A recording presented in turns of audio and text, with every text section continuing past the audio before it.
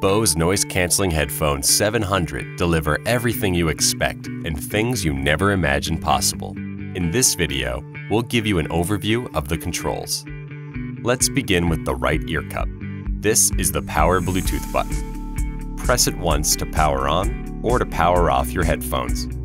Using motion detection and to conserve battery, your headphones will automatically power off if they haven't moved for 10 minutes. Press and holding this button will put the headphones in pairing mode. You can store up to 8 mobile devices in the headphones Bluetooth device list, and your headphones can be actively connected to 2 devices at a time. However, you can only play audio from 1 device at a time. Beneath that is the voice assistant button. Press it to summon your mobile device's built-in voice assistant. You can customize this button to summon a different voice assistant, such as the Google Assistant or Amazon Alexa, via the Bose Music app. The front of the right ear cup serves as a touch surface area. By swiping or tapping the touch surface, you can play or pause audio, skip forward or backwards, change the volume, and perform basic call functions. If you tap and hold the touch surface area, a voice prompt will announce the battery level. Battery, 20+ hours. Additional shortcuts like this may be added in the future. Check the Bose Music app for software updates.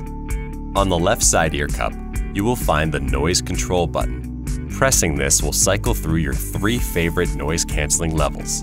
By default, the 3 levels are 0, This provides full awareness of your surroundings.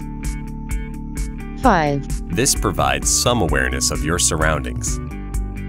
10. This provides full noise cancellation.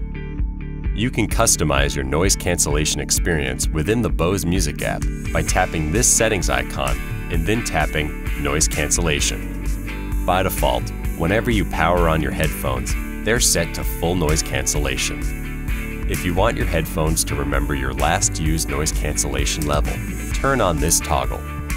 If you wish to turn off the noise cancellation functionality altogether, use this toggle.